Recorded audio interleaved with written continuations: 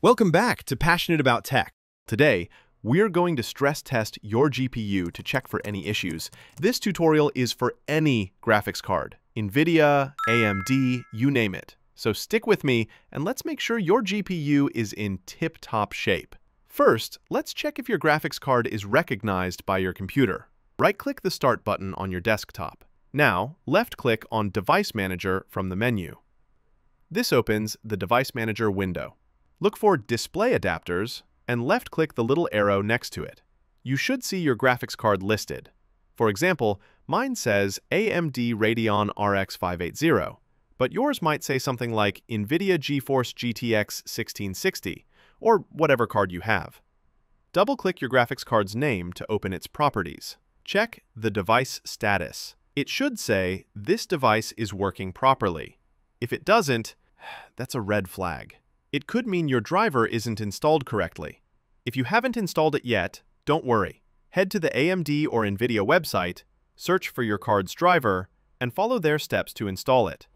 I won't cover that here, but let me know in the comments if you want a dedicated driver installation video. If your driver installation crashes or your computer shuts down during it, that's another sign something might be wrong with your GPU. But if your driver is installed and Device Manager says everything's good, we're ready to move on. Next, we need to make sure your power supply is up to the task. Did you know a weak power supply can cause GPU issues?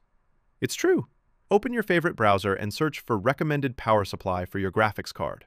For example, for my RX 580, most sites suggest a minimum of 450 watts, but I'd go with at least 500 watts to be safe.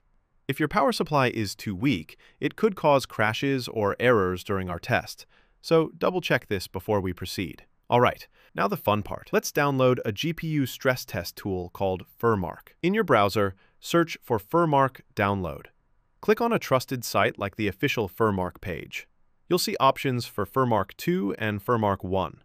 We want FurMark 2, the latest version. Click the Download button for FurMark 2 for Windows and choose the Windows 64-bit zip file.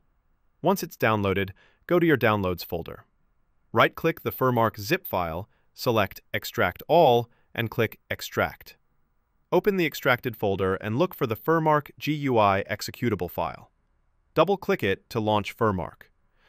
This is where the magic happens. In the FurMark window, you'll see a few settings. Let's set this up right. Click the Resolution drop-down and choose your monitor's resolution.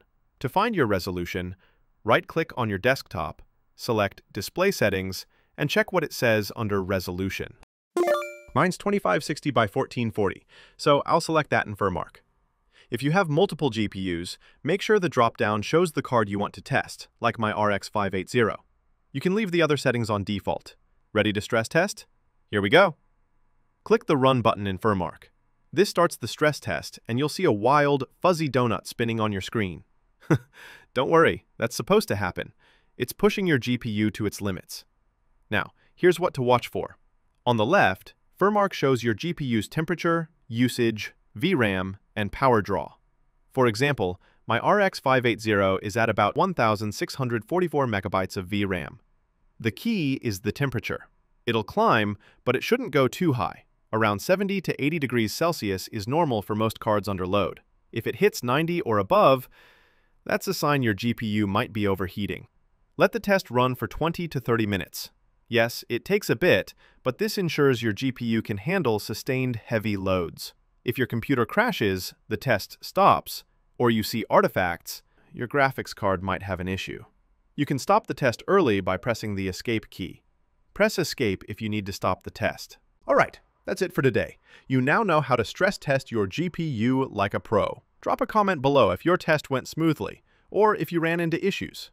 I'm here to help. Until next time, stay passionate about tech.